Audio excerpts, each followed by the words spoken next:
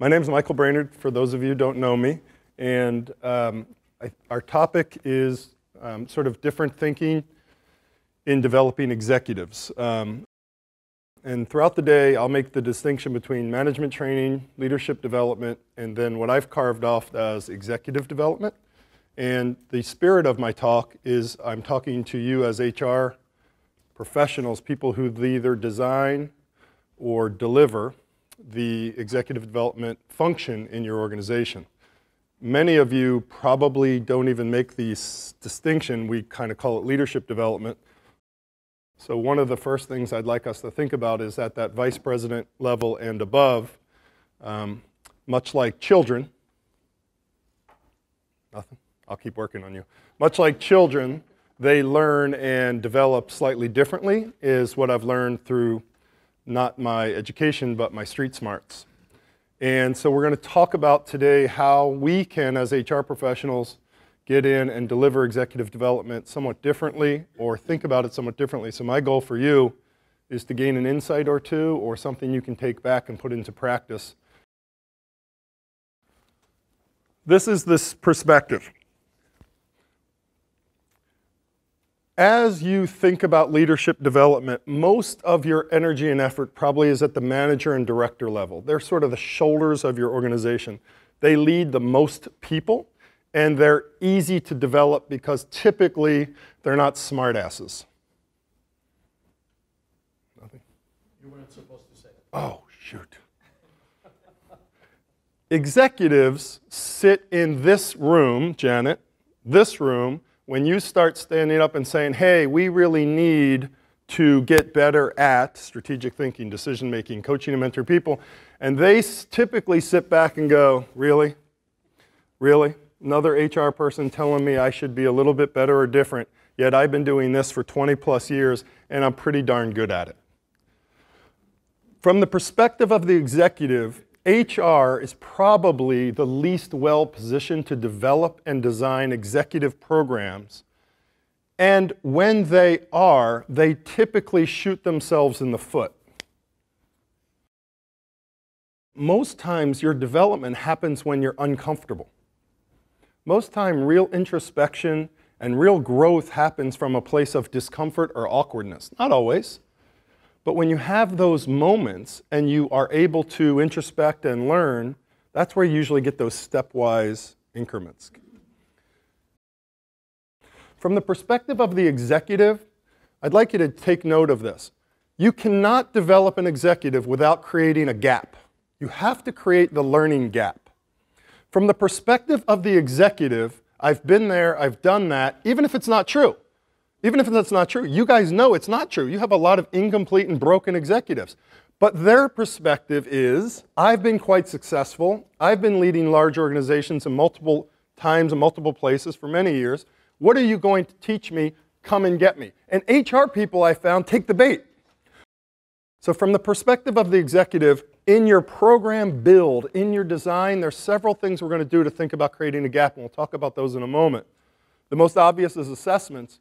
But the second most obvious, if you read that Harvard Business Review, is you want to tether your executive development programs to three things. And we'll come back to this in a minute.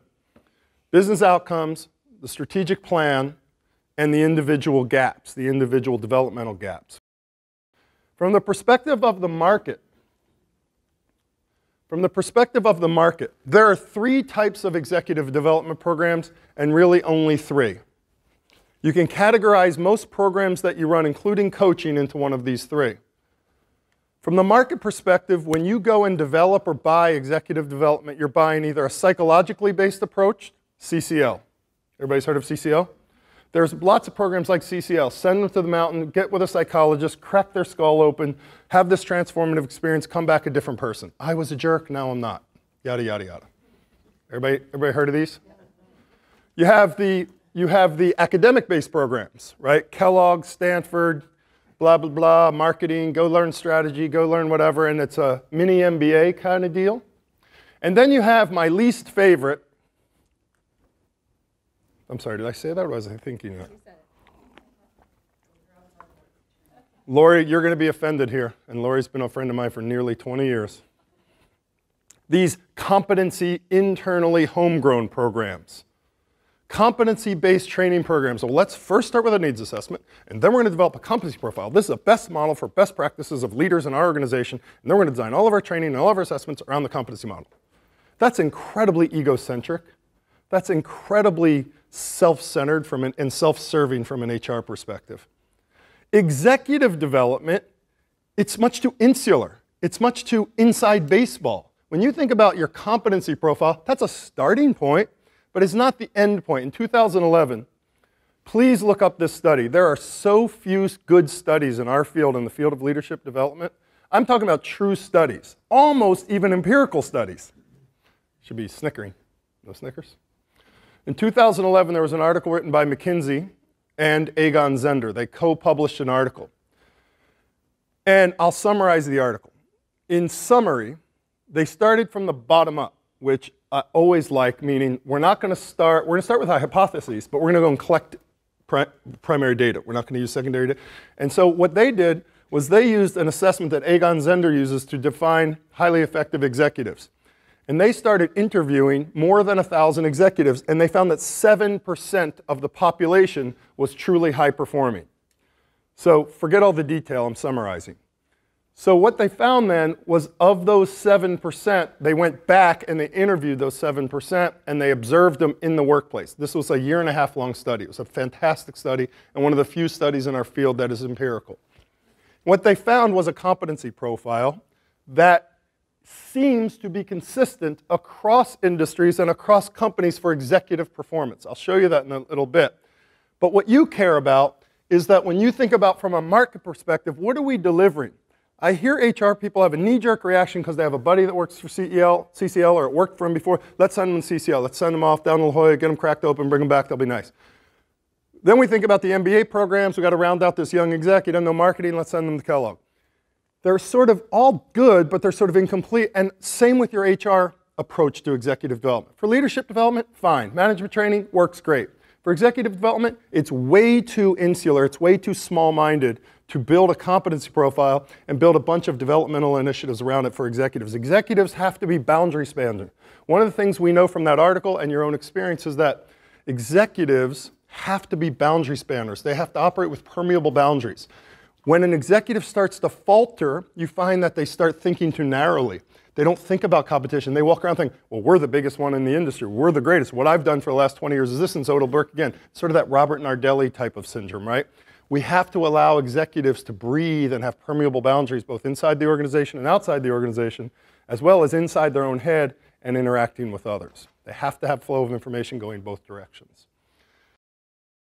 But I just watch us fall short, right? I watch HR professionals fall short and not acknowledging the difference between somebody who's been a leader for 20 years, works at the enterprise level, and then it's our job to develop them. And we approach them in very traditional ways, and I think we miss the mark or miss the opportunity to add greater value, and that's the whole premise of the setup here.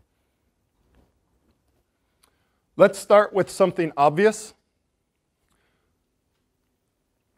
Most of us, when we establish and begin to build our model for our organization, think from a very inside-out perspective. And while this is not rocket science, I would like to challenge us to think backwards. And this is one of the reasons I don't think you can set a date and roll out your executive development program. I think it's very important that we understand that executive development can't be set to a calendar. It has to be set to an event. Either a critical business change or your strategic planning cycle, in that order. So we will be developing an executive development approach, and then we will partner with the C-suite and we will wait to place our development program. How many of you like that idea? Oh, I'm surprised yesterday no one raised their hand. Because the logical pushback is, but Michael, I finally got budget. I got budget, I hired Brainard or some internal couple of OD people, and I designed this thing, and we're ready to go. We got buy-in, I got an executive sponsor. Does this all sound traditional? Right? I got budget, I got buy-in, I got my executive champion, I got him in a room, I got the coffee, I got the hotel, let's go. Interesting, traditional, But I find it much more interesting to work to design our program not from a talent management perspective, but truly from a business perspective.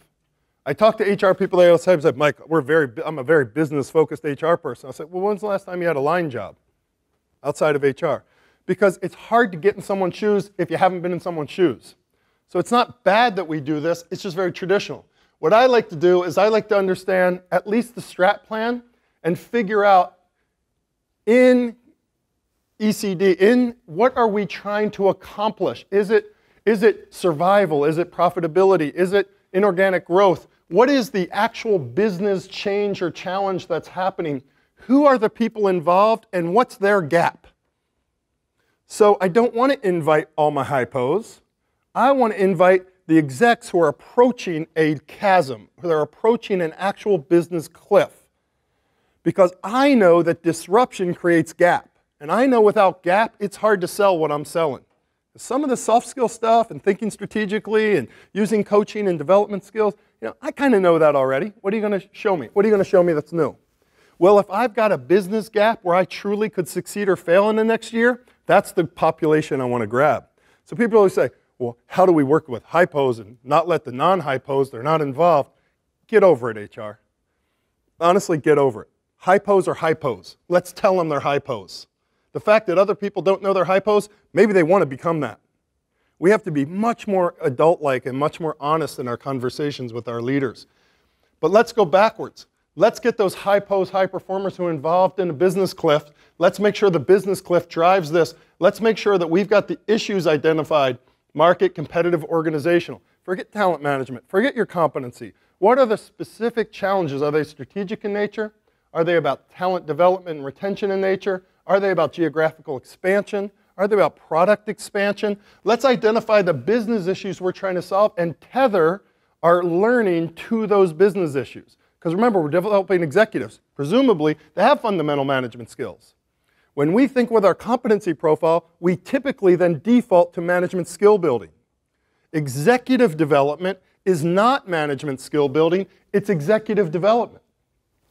Then we get back to, okay, let's get closer to what we know. We're process people in this room, right? We know about how to develop strategic thinking. We know about how to develop people who can be good at talent development or building org capability. We know about how to help people with change, leading change. This is our sphere, right? So now we can start to attach what we know to the business issues. And then finally, we can call this thing leadership development or talent development if we like, and it should net in some human or process outcomes. Training for its own sake and for the sake of individual development and even cohort development, it's very difficult to get a return on that. It's very difficult to capture the hearts and minds of the persons being developed. As a matter of fact, for decades, it's been greeted with cynicism. How many of you have a great program, a good consulting partner, a really neat approach, and then you walk in the room and people are like this? Been through this before, it sucked. Got to get to my email. Got to get to my email. In our Accelerate programs, I tell people, use your email. Go ahead, open up your laptops. Do email all day if you want. If that's more important than what we're doing, please. This is a market-based approach. I don't care about your phone and email. Do it. An hour in, they're not doing it. This, in order of importance, when you think about creating the gap, specifically how do you do it? 1, the business challenge. 2, the strategic plan. Something in that strat plan for the next year is important to some subset of your population. And then 3, the use of assessments, in that order. People don't change because they want to. People change because they have to. True or false? You are all experienced people. But we forget this, don't we? Executive development is creating change. It's creating change. And yet the first thing we do is sell it. Here's how it's going to be good for you. Here's how it's going to be good for your people. Here's the vision. John Cotter taught us 25 years ago. The third most important step in driving change is creating a vision of a better future. But the first step is creating a sense of urgency. Does everybody remember this? The first step in driving change is to make people uncomfortable. Heat the platform. Particularly with 20 years of experience and 20 years of success. How am I going to open my... You get the idea? Third is the vision of a better future. First is the urgency. So point number one is executive development, I believe, can't happen without a gap. A wrinkle in your thinking ought to be we can create the gap from the business change, the strategic plan, or the individual assessments. If we can use all three, or two or three, fantastic. You cannot develop executives without addressing their learning gaps, full stop. And then finally, I've been through coaching. What's different about this? I've been through training. I've been through coaching. How's it help the business? If we see previous set of slides, it helps the business. It not only helps, it is the business. As a part of this change, you will get some learning to go along with that. As a part of the strategic plan, you will get some preparation to help us be more successful. When you think about your executive development program, think about a chef. Get all your ingredients out there. Start with your design principles. Work backwards from the business change. Business change, what's in the strat plan, individual development needs. Forget your competency model. So we're going to start. How global, how scalable, psychologically based, MBA sort of academic based, sort of competency based. Let's get that blend right. And then let's put all the ingredients on the table. Let's use our assessment techniques. That creates learning gap. Let's use customized coaching where we can. Let's use a little training where we can. Let's use experiential learning where we can. Nobody reads books anymore. Stop with the books. You're not going to be a better leader by reading a book. You're going to go get a better leader by getting calluses on your hand. Work your business. Practice. You're uncomfortable giving feedback? Give more feedback. Read books to get frameworks. There's nothing good written since Good to Great. There's nothing good written since Leadership and Self-Deception. Be honest. There's nothing good written. And by the way, executives don't read books. They don't have time. They have families and lives, and they're working 60 hours a week. TED Talks, white papers, just-in-time digital, just-in-time, short, tight, spiky, tight things to my needs. Books. Nobody reads books anymore. Assessment centers, coaching, training, experiential, and then we talked about it last, action learning. Trial and error. These are adults. Get them out there in the business. Get them out there on a plane. Get them out there and then equip them to do some project that they're accountable for. Executives are not managers and directors. Embarrass them. Let me say it again. We do action learning projects in Module 3 of our 6 modules, and what's the first thing I say is you will be evaluated by the C-suite. They will be watching you present. Are you nervous? This ain't nice. This is your development. This is your career. Take it seriously. You're on stage for 20 minutes talking about your action learning project, your business deliverable. This ain't nice to have. You got presentation skills, you got team skills, you got strategy skills, you got change management skills, you got business planning skills. Now let's see you use them. You're accountable. You could fail. You want to create learning, create change, create discord, create urgency. Get out of the room, get out of the comfortable setting, get out of the HR mindset, get out of the ground rules. No, we have to be respectful. No, we don't. Let's debate. Let's argue. Let's engage. Let's be asynchronous. Maybe not all the time, but we have to build that in. We as HR leaders are too busy trying to make everyone comfortable. That's not how people develop and grow. That's not how people develop and grow. That's not how you developed and grew. That's not how you developed and grew. Now you have to have time to introspect. You have to have real assessments with objective information, not just your boss's bias information. You have to have a safe place to go and think. But you also have to be challenged. So I'm not saying we do this 100% of the time, but we have to spend a little bit more of our time thinking strategically rather than thinking just from an inside-out perspective as HR practitioners. If not, we get laughed or we get cynicism, right? So we got to avoid the cynicism and the laughter. Be very thoughtful about our design, outside in thinking. Competencies are at everything, and we're going to create gaps and exploit gaps and help people to develop, not train them to be nice. Executive coaching, executive training, executive development, unconscious bias, implicit bias, yeah? Right? Why does it matter? This construct has been pulled out of the D&I space by me and has application into executive development. That's incredibly important.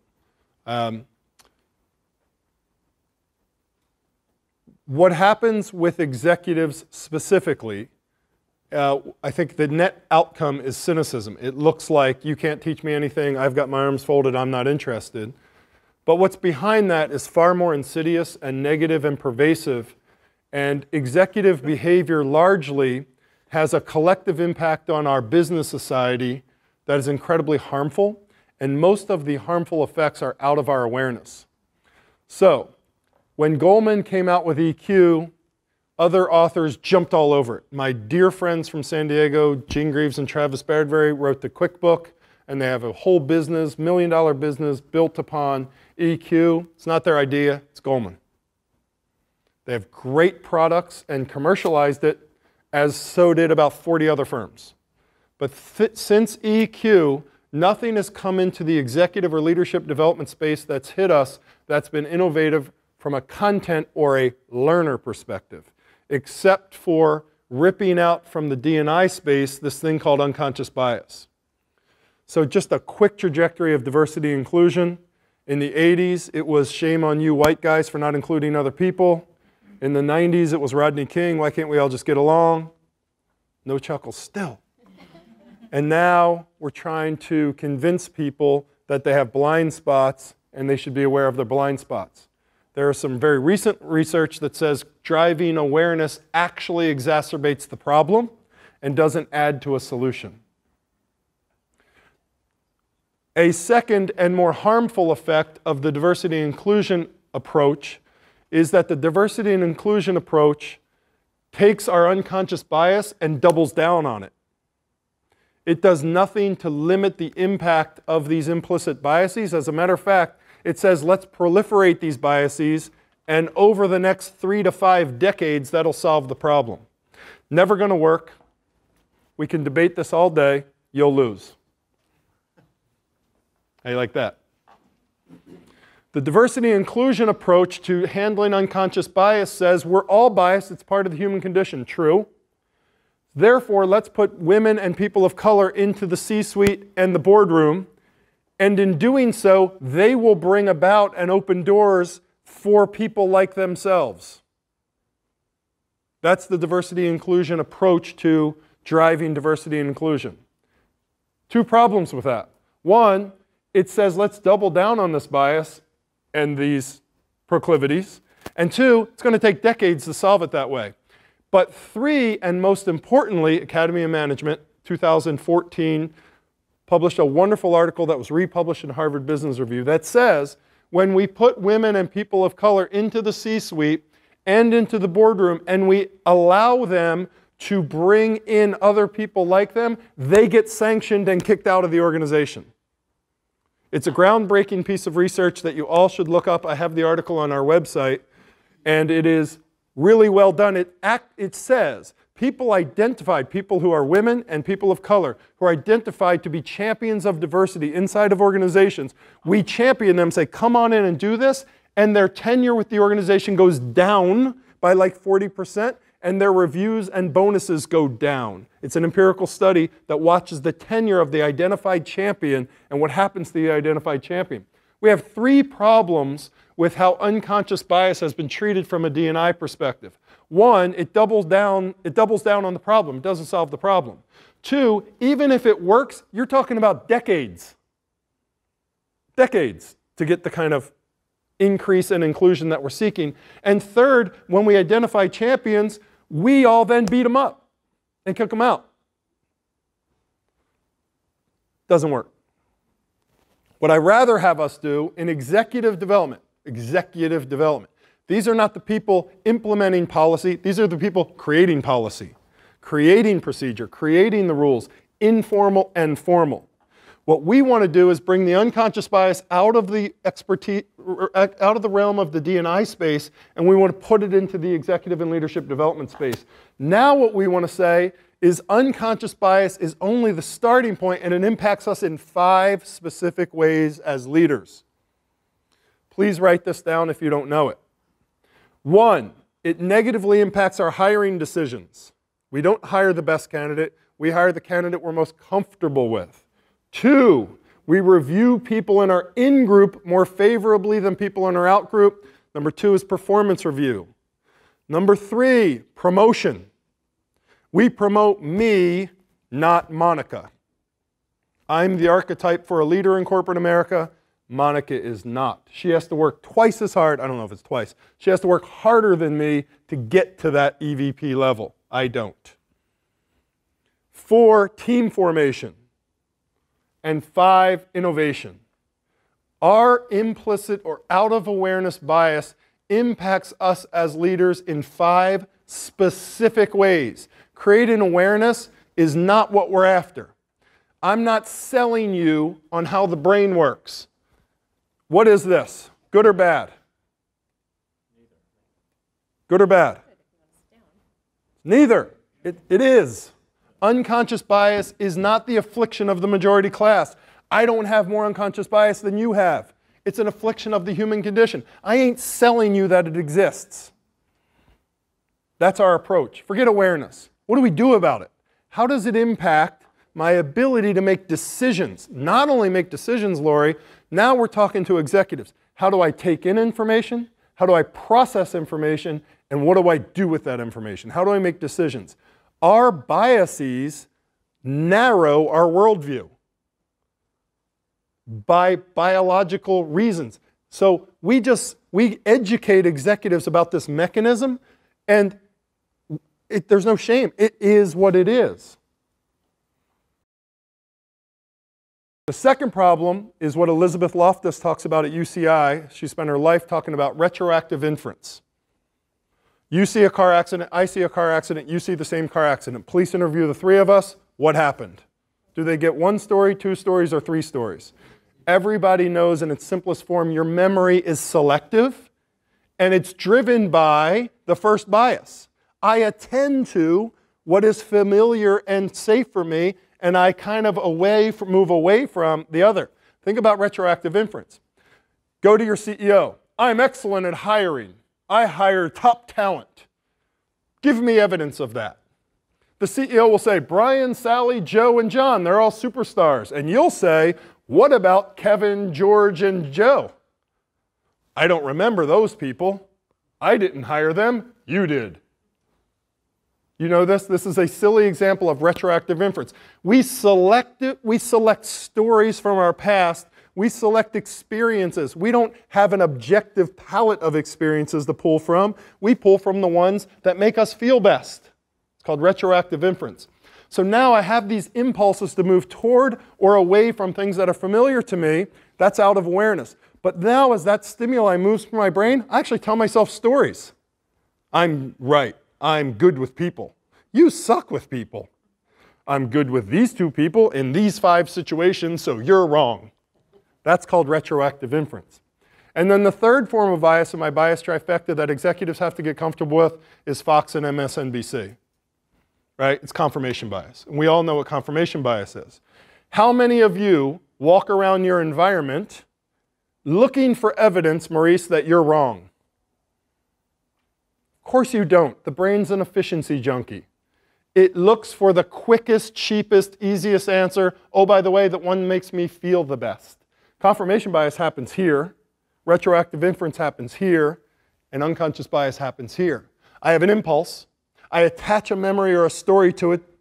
And then I go and look for evidence that I'm what? Right or wrong. When we're doing executive development, we have, whether we're coaching, simulations, training, whatever we're doing, we have to begin to break this.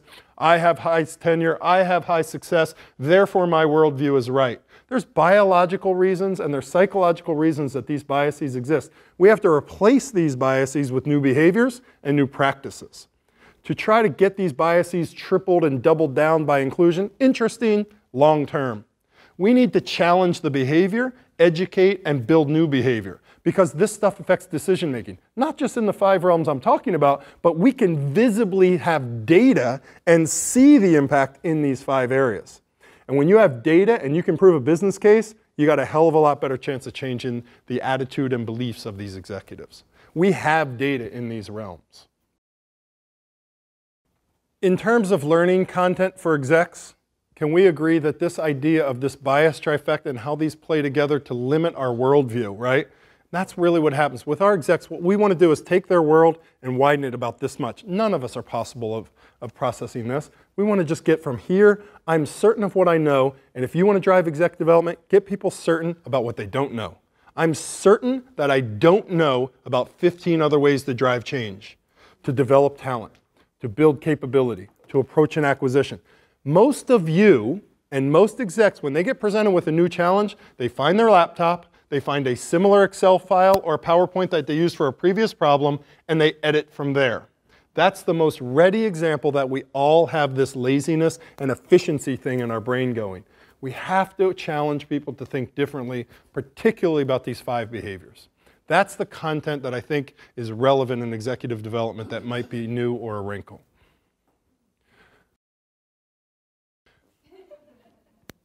If you can correlate some movement in an impact variable to some perceived increase or decrease in efficiency or cost savings or revenue, and you can correlate, now you can say, hey, CFO, I don't have a one-for-one match, but I know I can measure engagement and I can correlate engagement of 500 employees with the productive metrics that the KPIs that we've agreed upon. I've seen with low engagement, these particular KPIs move this way. With higher engagement, they move this way. So if we can get comfortable with not one-for-one relationships, but developing correlations between impact variables and outcome variables, we can begin to walk around that we now have a case that says our development investment actually had an impact. It's not true ROI, but it has an impact on something that matters to the business. And if you don't believe what I'm saying and you think I'm shortcutting it, go to the engagement literature. We all know that the employee engagement literature has exploded in the last 8 or 9 years, and there's lots of good work done on employee engagement. In the really good white papers around employee engagement, they show us how to do correlations between engagement and typical productivity metrics. Forgive me. So we as HR professionals have been using the wrong math to try to prove our worth through development. We need to not go one side of the equation or the other. We need to look at inputs, look at impacts, and look at outcomes. And oh, by the way, most of us are running by the fundamentals.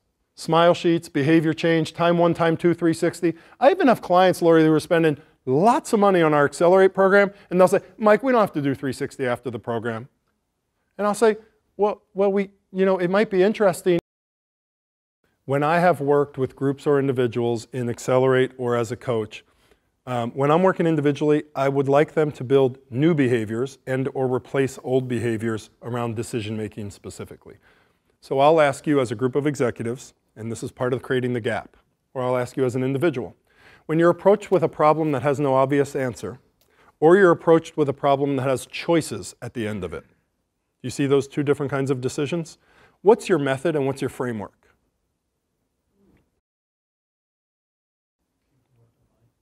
The answer, Janet, is that answer is unacceptable.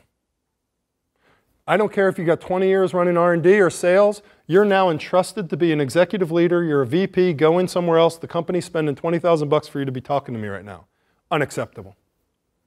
This 8th grade dodgeball or innate talent thing that you brought to the table that got you here, unacceptable. Unacceptable. You can't be on CNBC and run Experian unless you have a method and a model for problem solving. Maybe 2 or 3, depending on the type of problem to be solved. So to answer your question very specifically, I focus on decision making, and I want to help people with thinking that isn't new, but that they don't have and they're ignorant about. And when I can capture where they're ignorant and show them a mousetrap that's a shortcut or a better than what they're doing, that's a hell of a good place to start.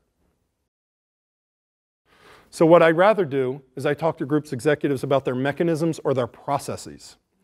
And what I ask them to do, I task smaller groups to take on key organizational processes where there's bias in them. The first step is to audit the process, the current state, and then to recommend to some group of senior executives a new state. Example, why do we have names on resumes? We don't need names on resumes. Because the name, and there's research, I'm not making this up, the name Shaniqua Jackson gets treated differently than Michael Smith. If you don't believe me, there's actual published research on obvious African American names, obvious Arabic names, and obvious Anglo-Saxon names, obvious female names, and obvious male names. And male and female recruiters advance those resumes through the front end of the funnel dramatically differently. There's a mechanism we can think about in our hiring practice, just to use one silly example. But I need groups of executives, not groups of HR people, attacking key processes, auditing the current state, and working the future state. I can't do the behavioral stuff.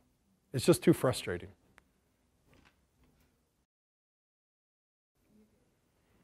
But I find that these people that we entrust to be enterprise leaders, vice presidents and above, they often got there because they're just excellent tactically, and then somehow we think they're sophisticated enough to lead. I ask your senior leaders, when you're putting together a strategic plan, how do you approach strategic questions? The answer invariably is we look at last year's strat plan and we iterate it. There's no divergent thinking. There's no scenario planning. There's 5 very specific strategic thinking techniques that I don't know how you get your executive leadership card if you don't know. It's unacceptable. So what we're doing is we're often adding behaviors and replacing, but replace very little. We're often adding behaviors in key decision-making areas.